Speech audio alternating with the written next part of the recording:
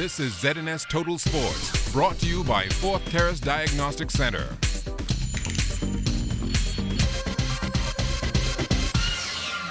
Welcome to sports, everybody. Softball fans have a real treat to look forward to as a regional men's tournament will soon take place here in the capital. We get a story tonight from Charles Fisher.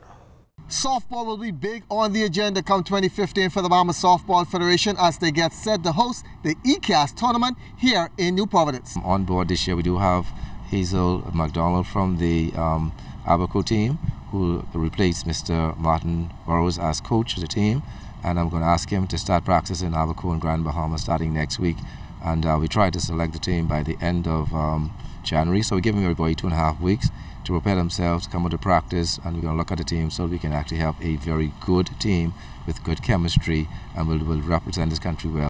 Manager Gully Burnside says despite it being the off-season, his duty is to put together the best team possible. I have 6 to 8 weeks to build chemistry, and so at the end of that 3-week period, we want to be able to have in place a team that we can build chemistry around, because we may bring in new players and we need to have them fit into the program itself. Once again, practice sessions will begin next week Thursday. It's an open trial, so all softball players are invited to come out. The same will be happening on the Family Islands. For ZNS Total Sports, I'm Charles Fisher. All right, thanks a lot, Charles. Well, the 2015 track and field season is underway, and this year athletes have something new to look forward to. We are going to have Jamaica-style champs in the Bahamas. We're going to have an enormous high school championship that is a real national competition where all the major schools from the Family Islands and Nassau come together. I think it is scheduled for the first weekend in March, and it will be March 5th through 9th, I think, or 5th through 7th. March 5th through 7th, you will see champs in the stadium. Now, a number of meets will take place between now and the Nationals, and that includes the T-Bird Flyers Classic, which gets underway tomorrow and runs through Saturday.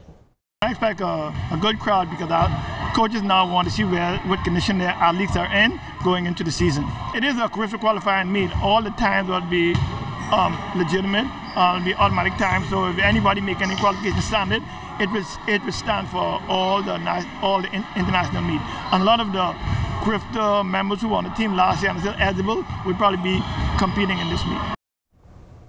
Now, athletes from Club Monaco will also be competing in the T-Bird Classic this weekend, and Coach Diane Woodside spoke about her expectations. Our kids have been working extremely hard over the off-season, so I expect a lot of fantastic performances. I expect some surprises from those persons who in the past have not been doing as well. And it always happens as we progress and as they continue to come out on a consistent basis, that kids just continue to improve time and time again. The New Providence Volleyball Association was back in action last night at the Donald Davis Gym, and the Youthful Avengers gave the COB Caribs all they could handle before losing out in 3 tough sets. I think it was a long Christmas break, perhaps too long. We made a lot of mistakes. We really just made a lot of mistakes in it. Our serving was off, our passing was bad, our setting was bad because one of our main players, she hurt her ankle tonight, so she wasn't here.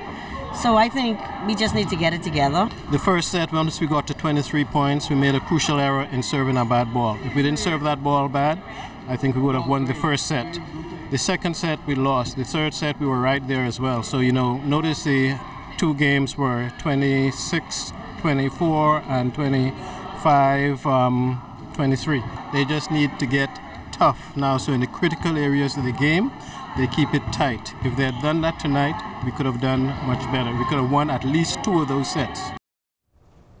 The New Providence Basketball Association also in action last night at the AF Adelaide Gym. The YKS Wreckers trailed the Double R Services Cleaners for most of the game before tying things up at 89 at the end of regulation.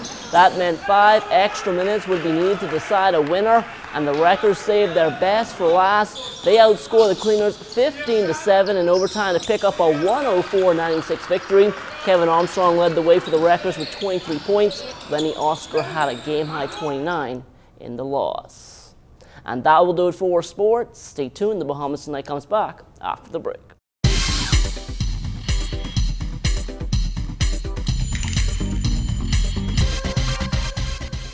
This is ZNS Total Sports, brought to you by Fourth Terrace Diagnostic Center.